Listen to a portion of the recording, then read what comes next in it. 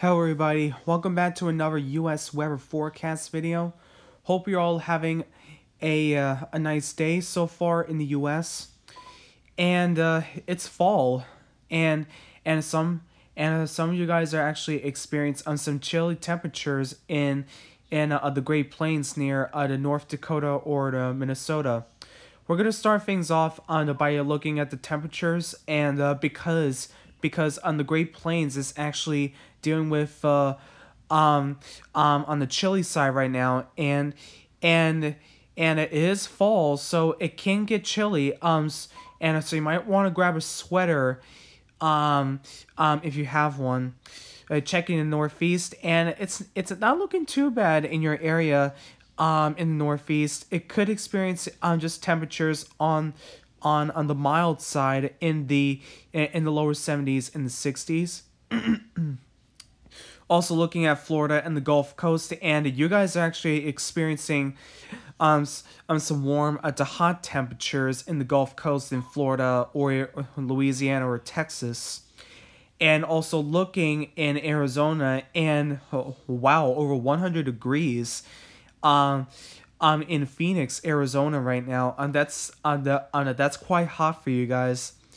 And parts of California, it could be in the lower 80s, and some parts of the areas could be in the 60s to the 50s in the Rocky Mountains.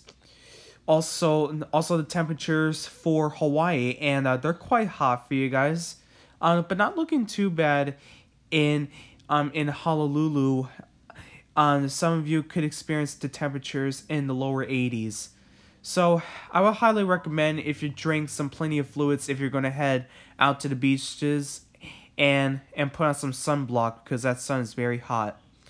Also looking at the severe weather outlooks, and there is a marginal risk in effect for parts of Nebraska, Colorado, and Wyoming at this point.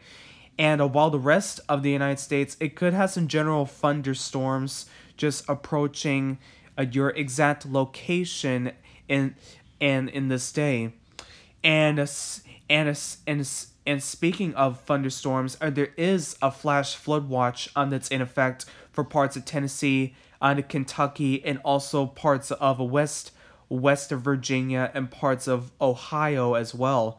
So be aware that heavy rain, it could flood your area in a matter of minutes, and you certainly don't want to be driving in cars, and because you can get trapped, and most of the deaths just occur from those drowned vehicles or anything else like that.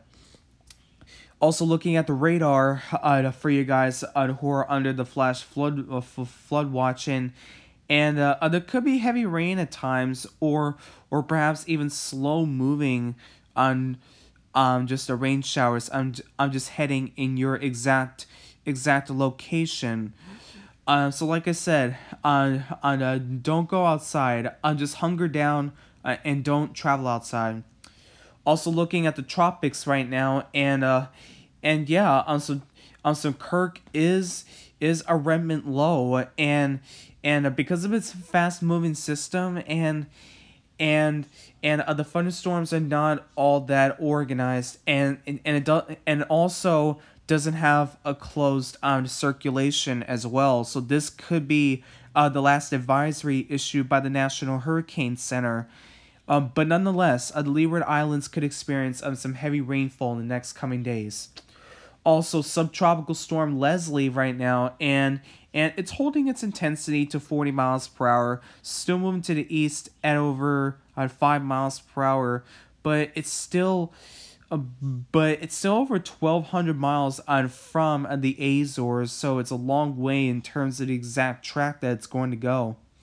Also looking at the West Pacific, and we got a super typhoon Trammy right now in the Western Pacific, and it's now an incredible the Category 5 storm with winds over 161 miles per hour. The pressure keeps on dropping to 915 the millibars, and this thing is big and nasty. And so Taiwan, it could get spared a direct hit, but Japan is definitely going to be in its crosshairs as it continues to push into the west, northwest, or more the northward in the next coming days. Also looking at the infrared satellite picture, and it's just looking more like a buzzsaw here. Look at that well-defined eye in the center of the storm. This is a well-organized, and it doesn't have any effect, and wind shear is not going to be an issue with this storm because it is low, so it's in a favorable environment for it to rapidly intensify. That's it for your forecast. I'm meteorologist Nicholas Barretto. I'll have another update tomorrow afternoon.